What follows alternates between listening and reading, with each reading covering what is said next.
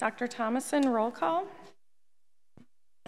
President Reese, members of the board, please let the record show that all 5 board members are present and accounted for tonight. Thank you. We're going to go ahead and have our moment of silence followed by our Pledge of Allegiance. And I just ask that you keep everyone who lost their lives 18 years ago in our 9/11 tragedy in your thoughts and prayers.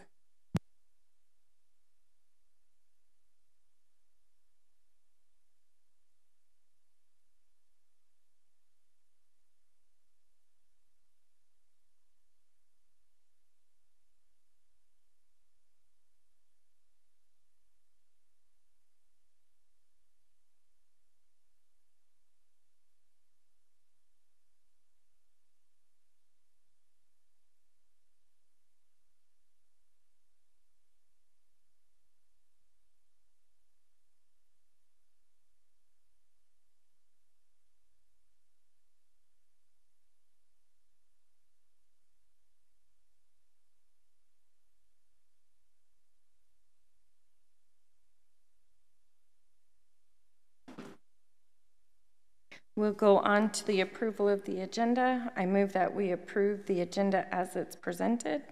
Second. Any questions or comments regarding the agenda? All those in favor?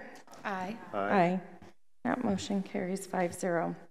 Dr. Thomason, Superintendent's report. Yes, President Reese, it looks like we're almost to fall break. So on Friday, September 13th, we do have a superintendent's visit to Gateway Point Elementary School, and that's from 9 to 11. I hope all the board members can make that. And then Wednesday, September 25th, we do have a governing board meeting and work study at 5:30 p.m. here in the governing board room. And then shortly after that, September 30th to October 11th, we have our fall break, so there'll be no school and no meetings during that time. It's hard to believe that the school year is already almost a quarter way done.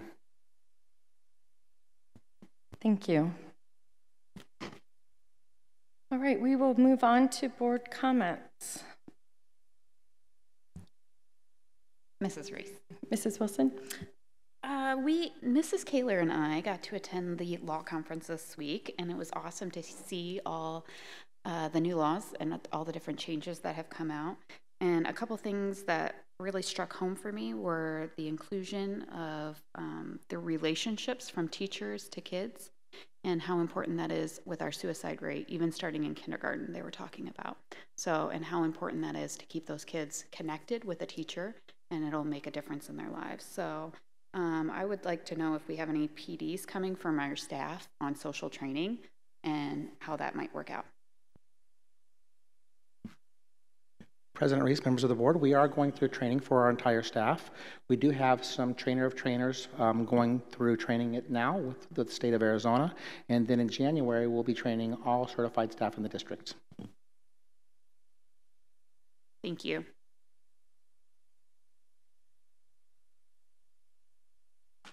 Any other board comments? I want to say we had the opportunity to attend Higley's first football game and got to celebrate their new turf field. It's awesome, so that's exciting. And we're just off to a very busy start of the year, which I say the start of the year, but we're almost a quarter of the way through. So any other board comments? Okay, we'll move on. Request to speak to the governing board. Mrs. Reach, do we have any requests? All right, we'll move on. Then we will go on to the consent agenda. I move that we approve the consent agenda as it's presented to us. Second. Any questions or comments regarding the consent agenda? President Reese? Dr. Thomason? After our meeting earlier this week, we did reach back out to the Higley High School cheer team, and there's some changes on the student chaperone ratio, so it'll now be 1 to 6 instead of 1 to 3. And they'll also be coming back early on Monday from their event in California. Perfect, thank you. Any other questions or comments on the consent agenda? No. Right, all those in favor? Aye. Aye. And that motion carries 5-0. We'll go on to our action and information items. 8.1 is the monthly governing report for fiscal year 19 and fiscal year 20, the reports for August 2019. Any questions? I know Mr. Holland is not here this evening. President Reese, members of the board, Mr. Holland has been here all week, but because he has just came back, I did send him home early today, so he would not have to stay here for the full night. No, very much appreciated. If anyone does have any questions regarding the monthly governing board report, we can email Mr. Holland or Dr. Thomason, and that monthly governing report is available online as well for our public to review the financial report we get. We will go on to 8.2, and I move that we approve to ratify the 2019-2020 Memorandum of Understanding between the Higley Unified School District and the Higley Education Association. Second. Questions or comments? Mr. Glover. How did you know? Thank you, Madam President. Just for Ms. Martins, I see that there's the 6 diverse members of on the Higley, well, it says from HEA, that's on Meet and Confer, but none of them are classified, and I know we're looking to get more classified representation. Would it be, do you think it would be helpful if we had a classified member on there and expanded sort of the what is negotiated and everything? I mean, is that something we can work towards, or would that be beneficial? Good evening, President Reese and members of the board, Mr. Glover. From a personal perspective, yes, I certainly think having classified could benefit in the larger picture. But as administration, I don't get to decide who they choose to be their members or not. So that's something that, or who they get to pick to be on the Meet and Confer team. The Higley Education Association makes those determinations. I do know from conversations, because I do meet with the Higley Education Association leadership on a monthly basis, they are looking to expand and try to recruit members and expand into that arena.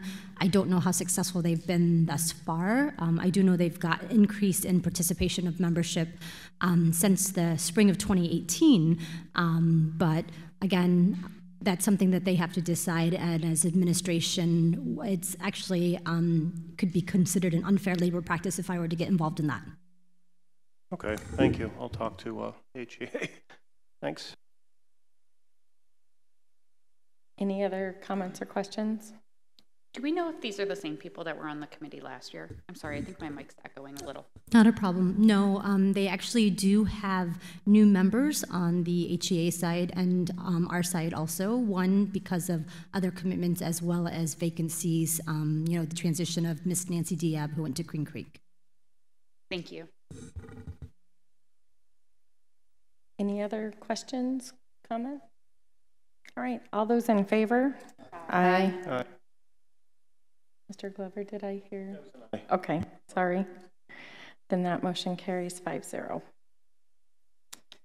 right, we are going to go on to 8.3 for, I move that we, I'm sorry, we're at 8.4. Wait, I have two different, hold on, I apologize. Okay, I'm with you. I move that we approve to ratify the updated 2019-2020 Certified Performance Pay Plan. I believe we have information on this particular item. Is that correct? Some type of review? President Reese, members of the board, this does go through the meet and confer process. Mrs. Martins, do we have any changes to the pay performance plan this year? So, pardon me. In regards to the document itself, I think it's in the draft form. You can see where the changes did occur. The Meet and Confer team in the 2018-2019 school year worked on this document to clarify practices that was happening across the district in relation to this, and made sure that we took our time to do our due diligence in understanding this document and further scope. Because of the fact, as what you just said, Ms. Wilson, earlier, we've had transition over the last few years, so we wanted to make sure that we all understood those components. It's not noted in that document above, but on the first page, minor changes. It does read 2019-2020 school year, and then on that first page, the subject title, school-wide performance, has been changed to read district-wide performance. And then as you move into the third page of the document, there was a paragraph that was added in relation to exceptions. And that was due to some feedback that we had received from HEA and their constituencies in relation to the fact that we had individuals who, not beyond their own control, had to leave the district and break contract. And under past practice with this document and its existence prior, if an individual broke contract, they weren't allowed to have an appeal process and they were not eligible. So we made these exceptions based on the same exceptions that we have when employees ask to waive their contract release fees or their penalty fees. And that's typically due to medical illness of themselves or an individual they have to care for, military orders, or a spouse that moves out of state for their employment. So we added that language that exceptions will be made based on the discretion of the Executive Director of Human Resources based on those areas. The paragraph underneath that, under days of service, there had been past practice in regards to the understanding of this statement that if an individual was hired after the start of the school year, so they received a 186-day contract, and for various reasons they were starting, let's say in August, September, October, etc., that paragraph applied to them to where they were still eligible for the money, but it was prorated based on their time with the district in which they had not broken contract. So we had discussion around that and then added that insert where it says is hired after the start date of the school year, comma, but, to provide clarification in that area. And then the last section of that page that goes into the other page is that we added information in regards to, in addition to just FMLA, Family Medical Leave Act, if an employee did not qualify for FMLA and they were going on a leave of absence, that would still make them eligible for this pay as long as they were the same eligibility requirements related to FMLA. So, in our perspective, and like I said, we do consensus in the Meet Confer because we use the interest-based bargaining process. We felt that adding these languages and clarifying it helped bring better equity to our employees and incentivization for our certified members a little bit better, for lack of a better word. Perfect, thank you. Does anyone have any questions? Comments, Mr. Glover? Of course. Yeah, thank you for that, and I support those changes. I actually had a few others, if it were me, that to make it even stronger. But my question isn't that. It's more, I think this is an important document. I think these are good changes that are beneficial to our employees. So I assume the HEA will get this out to teachers, but is this something that you would send out to staff or, anyway, go ahead, you look like you have an answer. President Reese, members of the board, after this is approved by the board, then it would be sent out to our certified staff that is eligible for this pay for performance and the benefits outlined in this document. Okay, thank you, Dr. Thomason and Ms. Martins. It's always, you got to know the rules of the game if you're going to play. Any other questions or comments? All right, all those in favor? Aye. Aye. That motion carries 5-0. All right, we will go on to 8.4. I move that we approve the payment for road work adjacent to the district property for future school site performed during the 2018-2019 fiscal year. Second. Any questions or comments regarding this payment? President Reese? Dr. Thomason? Yes, President Reese, this was approved earlier by the governing board. The reason why it's back on the docket tonight is because we did not get a bill from the company until after the new fiscal year, and so the board previously approved this in the 18-19 school year, and because we did not get a bill till the 19-20 school year, it's back on again for reapproval. Perfect, thank you. Any other questions? All those in favor? Aye. Aye. Motion carries 5-0. We'll go on to 8.5, and I move that we approve the payment for the Summer Kids Club field trips to Makutu's Island during the 2018-2019 fiscal year. Second. This falls under the same reason it's coming to us is that it was field trips that occurred last fiscal year. We didn't receive the bill until this fiscal year, so it needs our approval. Any questions? All right. All those in favor? Aye. Aye. All right, that motion carries 5-0. So we will move on to our future agenda items. We have a list of our future agenda items regarding the curriculum and instruction. We do have information coming up on field trip procedures as an update, also in September, and then we have some dual enrollment in AP, and then we get into some further updates that we have on our future agenda list. Any other items? Mrs. Wilson? If we could add to the December 4th PD, when they talk about the late start, if we could add a couple early, or what the elementaries are doing, a few slides on that.